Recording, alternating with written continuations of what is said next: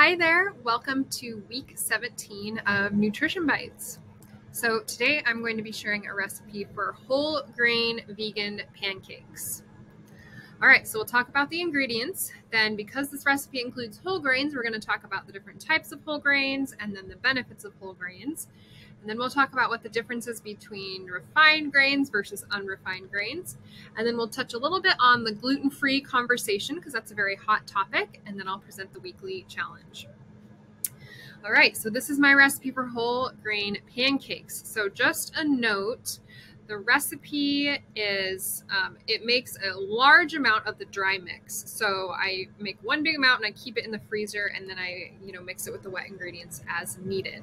So if you need to make a smaller amount, you can certainly cut the recipe in half or in quarters to make less dry mix. But just so you know, the dry mix makes a big batch and the wet ingredients listed here are just for like one serving.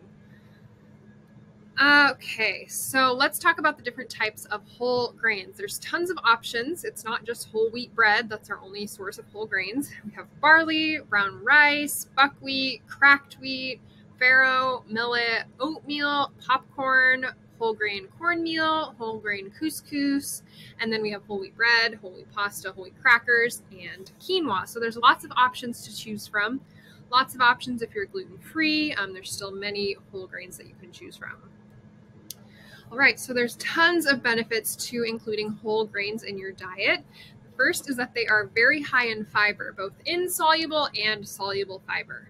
They're also high in B vitamins, and they are a great source of plant protein as well as complex carbohydrates. They help us to feel full and satiated. So sometimes if you have a salad and you feel like it's not very filling, try adding some quinoa or some brown rice to it. It can really help to make you feel more satisfied. Studies have shown that those who eat whole grains, it's correlated with having a healthy body weight. It's also been associated with better heart health. And it may help to lower cholesterol, and that is due to the soluble fiber aspect. And then it can help support healthy digestion, which is then due to the insoluble fiber aspect. And overall, whole grain consumption has been associated with a reduced risk for most chronic diseases. All right, let's talk about unrefined versus refined grains. So whole grains contain the entire grain kernel, the bran, the germ, and the endosperm. So there's a picture here for your reference. So the bran, the germ, and the endosperm are all included in whole grains. So these are whole wheat flour, cracked wheat, oatmeal, whole grain cornmeal, brown rice, things like that.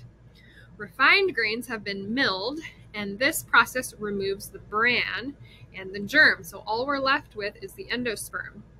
So this gives the grain a much finer texture and improves their shelf life, but in doing this, it removes much of the fiber, the iron, and many of the B vitamins.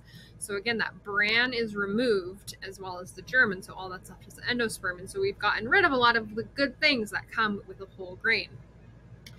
So again, it's also kind of a spectrum as far as processing. So we have white bread that has been very processed. We have whole wheat bread that is still processed into a flour, but it's retaining that bran. And then we have things like whole grain bread, which add in, oats and nuts and some of these other more whole plant foods into the bread.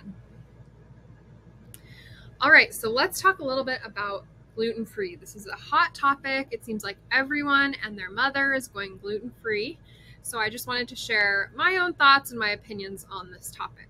So there are some people that a gluten-free diet is a must for. So if you have celiac disease or you have a gluten sensitivity or intolerance, a gluten-free diet is a must for you. You need to follow this to function and to thrive.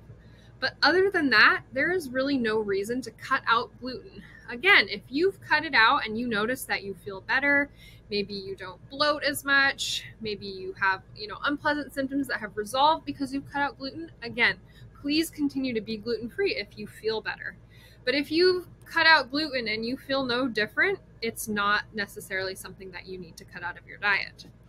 And this is because a gluten-free diet is not necessarily a healthier diet. Gluten-free diets can still be very highly processed.